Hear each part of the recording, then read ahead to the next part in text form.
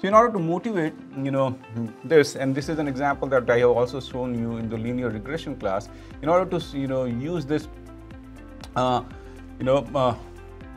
intuition, what is happening, let's take this, example that we have, right? So right now we have essentially, this data set that we have, where we have movies and we have ratings for the movies, and then we also have a final sales with respect to the movies that are out there, right?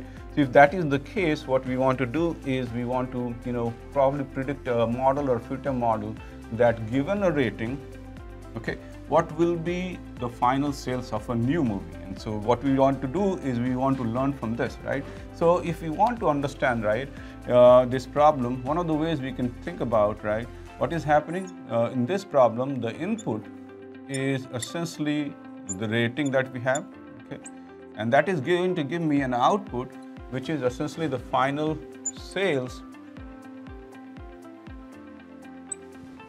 of the corresponding movie, okay?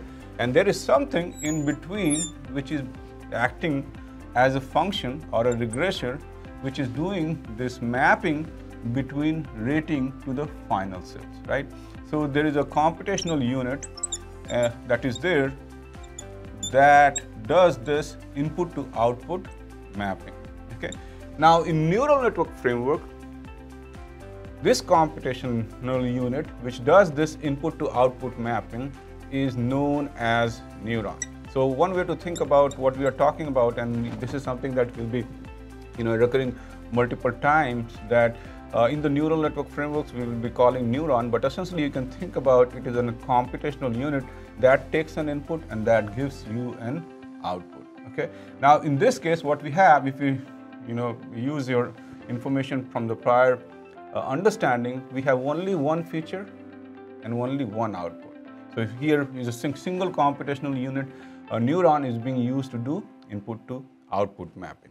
So what happens typically in the neural network framework is we, rather than just using a single unit, a single computational unit, we are focused on creating a sort of network. And let me give you an example of why the network is needed, so that you can understand why we want to build upon a single unit and why we want to do, this. So again, the idea would be to, fit a function, which essentially is a regression function, right? That allows you to fit a function something like this. Once you fit it on the data, you should be able to, find a new movie for which the rating is given, and using this point, you should be able to predict what is going to be the, the final movie sales. That's the idea behind this. But as I said, this is just a simple single unit where only one feature is there, and there is only one output that is out there. But we can actually use this idea and use this building block, and we can build complex networks, right? So right now, what we did in the previous slide is we have the ratings and we have the building blocks, right? And this allows us to do the movie sales, right? But as I mentioned, there are other attributes that could be also important to us in these settings. For example, we might have data with respect to the marketing budget that was spent in marketing the movie itself, and that might be a feature that might improve the movie sales, right? So rather than just having ratings, we can use also marketing as a marketing budget as an input. So now when we are doing and including this marketing budget aspect, we are adding another computational unit somehow, right? And another neuron to this overall thing. And this is how we are stacking up multiple single neurons, which basically correlates the single feature to the output.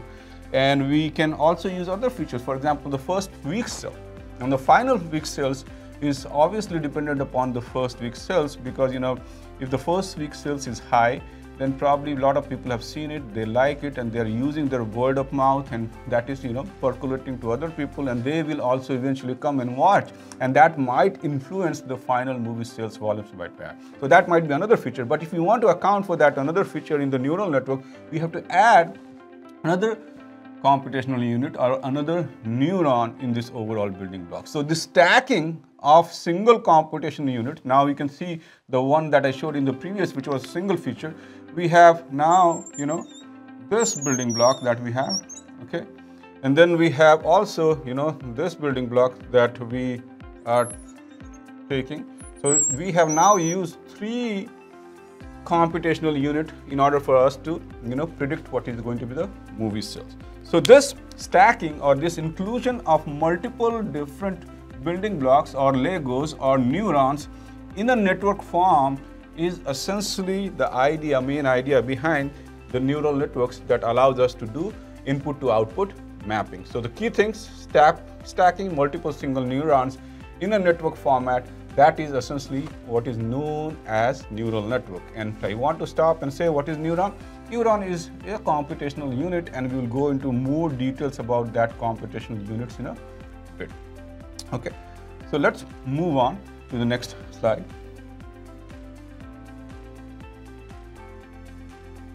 Okay, so here is another example that I'm giving. Here what I've done is, on top of ratings, marketing budget and first movie sales, we have also added a feature called actors.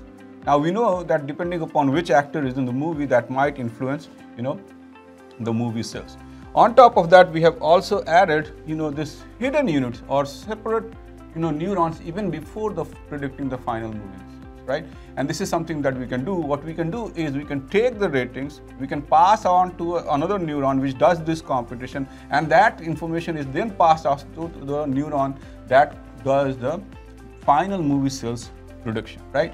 So what we can do is we can not only just stack the input directly to the output, but in between those inputs we can also stack and include some more neurons. And this is the idea that is widely used, because this class of including more neurons helps us in increasing the efficiency or the efficacy of predicting the output models, right?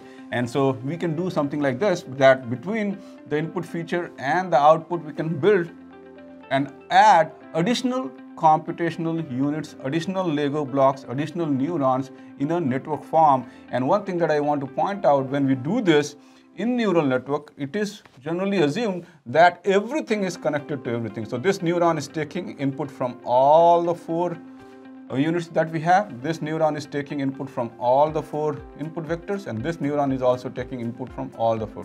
When we move forward, the output neuron, this neuron is taking input from all the neurons in the preceding layer. And this is just done so that we can have a simple accounting and we can have a computational framework that is easy to process.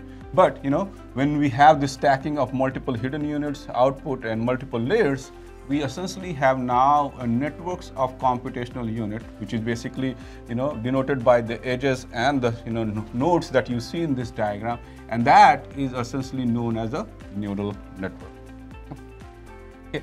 So each of this, as I mentioned, each of these single units takes input from all the input features that we have. And what is the primary function?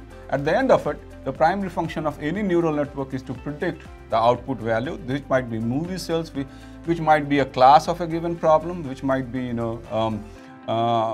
predicting the probability of pixel belonging to some other class in semantic segmentation and so on. So depending upon different tasks, this y cap might be different, but essentially there is some prediction that we are doing given that we have some input vectors. So that's the primary function. So think about when we started with a single neuron, instead of that single neuron, now we have a networked set of multiple neurons, and we have now the ability to customize and create a very complex input to output mapping. And this is the main reasoning why neural networks are becoming so popular, that they can actually fit very nice and very complex input to output mapping that are fairly accurate in doing their job. Okay, so that nutshell what is neural network, which is essentially a network of neurons or network of computational units that we have.